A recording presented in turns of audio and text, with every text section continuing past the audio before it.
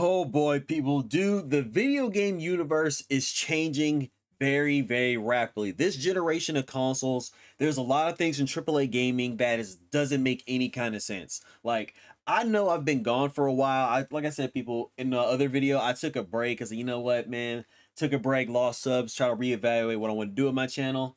But I come out to break off of this, man, because like this is big. Like, this is really big. AAA gaming, essentially, I want to say AAA gaming is dying. Like, the budget cuts, man. It's like, is AAA gaming even sustainable now? These newer generation of people that's playing, they don't care about AAA gaming that much. They're not making their sales right because, you know why? Because things are getting too expensive. And going on right here, we'll be here from Warner Brothers. This is something that can take a turn for the good or a turn for the worse for Warner Brothers in general. We know why they're doing this because of one game in particular. I'm pretty sure they're going to say this, but it turns out that Warner Brothers wants to dive away from one and done games and AAA gaming, and they're going in a new direction. Everyone wants to have that one live service game. Everyone wants to have that one popular game so you can keep continuously going back to. And it seems like Warner Brothers finally is going to go in that route because we saw what happened to Mortal Kombat and we saw what happened to Suicide Squad. So let's check this out.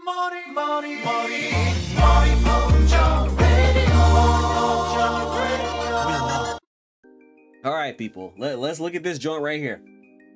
All right, Warner Brothers discusses volatile AAA console games will lean into free-to-play and mobile. This is not what I want to hear, because I don't play mobile games at all. I do not like mobile games. Maybe there's a mobile game in the future that I like, but who knows, people. But right now, currently, I don't play mobile games, but I am going to play that solo leveling game if I can get my hands on it. You know what I'm saying? It is what it is. But there's only certain things I'll play. Maybe an Elder Scrolls game. Castles?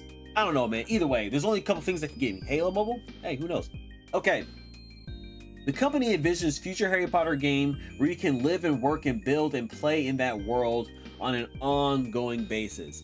But if it's a free-to-play game, how is it going to be? Is it going to be a Quidditch game? Something like that? That would be kind of cool, because when Hogwarts Legacy came out, a lot of people were mad they didn't have Quidditch. Like, legit.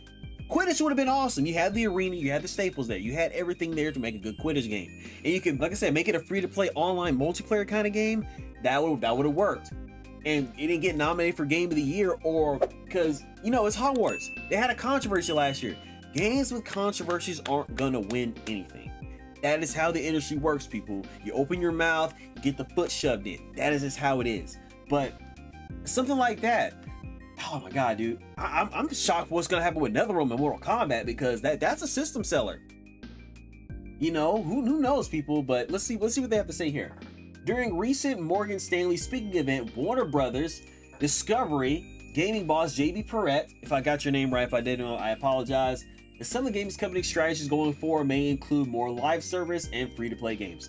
That is understandable for some of these things. Free-to-play games, just make sure you don't put your whole catalog over there, because you're not gonna grasp a lot of people. We know Microsoft got the whole Activision Blizzard King deal going on. That is gonna generate a lot of money. Microsoft is third party right now, but they're not really full third party, but they got a lot of IPs and properties, and they're gonna use them for mobile games and stuff.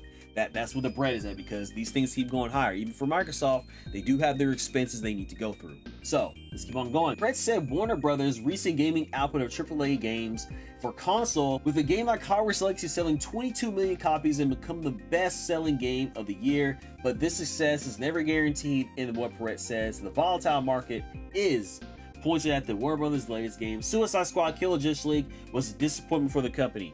Listen, we know, I mean, I gotta go full screen for this one. This is gonna kick y'all. Suicide Squad Kill the Justice League was bad on a base level. I said the same thing about things on Starfield as well. Even me talking about Starfield. I'm gonna have some videos coming out that, you know, I haven't delved into what I'm gonna do with that kind of content yet. But on a base level, Suicide Squad Kill the Justice League was not a good game. It wasn't.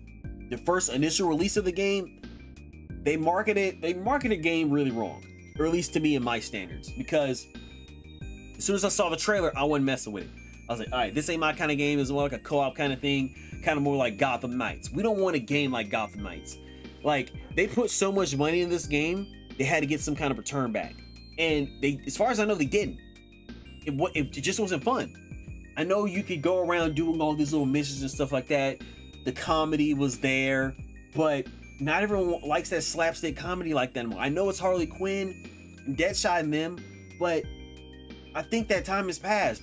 Some people kind of want more serious kind of games. You see what I'm saying? I understand there's a place for those things, but right now in the AAA gaming market, it ain't there, people. Unless it's like a multiplayer component for it. For me, as a whole, I'm talking for other people, or I can talk for myself. Forget other people, I should say. That game wasn't designed for me. I don't know who that game was designed for. Co-op, single player, live service, what? They were doing too much. You need to do something else with that. It wasn't working. It wasn't cooking.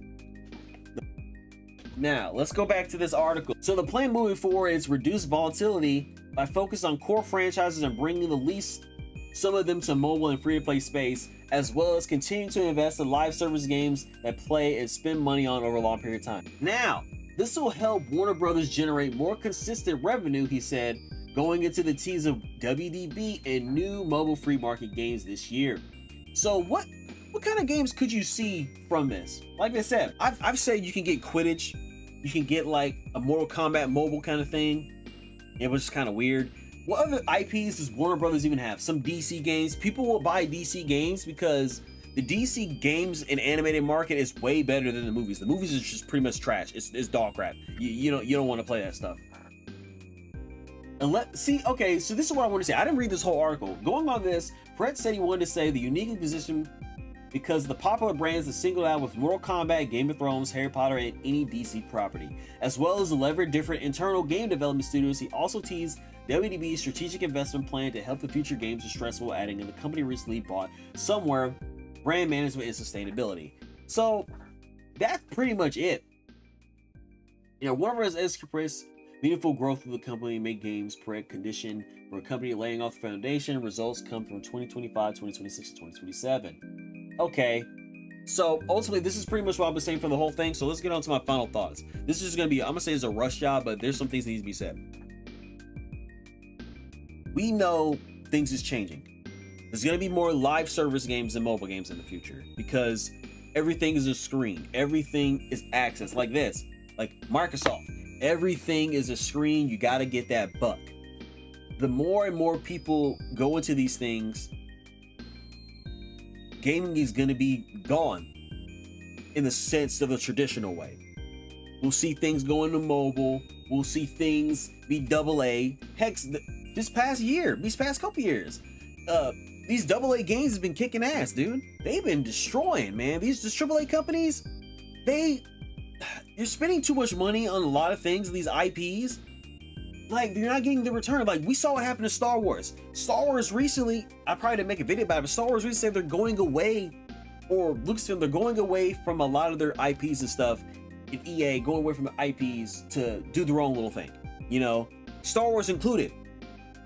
They canceled the freaking Mandalorian game, which I was so hyped for.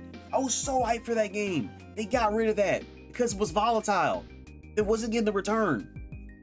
But these multiplayer games and mobile games, that's where it's at right now. You're probably going to see the one big budget game, but in that time being, you're going to get this little stuff, these AA's. It'll go back to like it used to be for Nintendo 64, for PS1, GameCube. It'll be like that. Sega, Dreamcast. It'll be in that kind of vein like it used to be. More AA game styles, and then you get the AAA baddie game every now and then.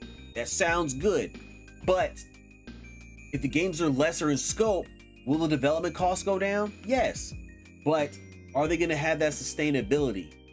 Maybe they will be with these mobile games and stuff like that.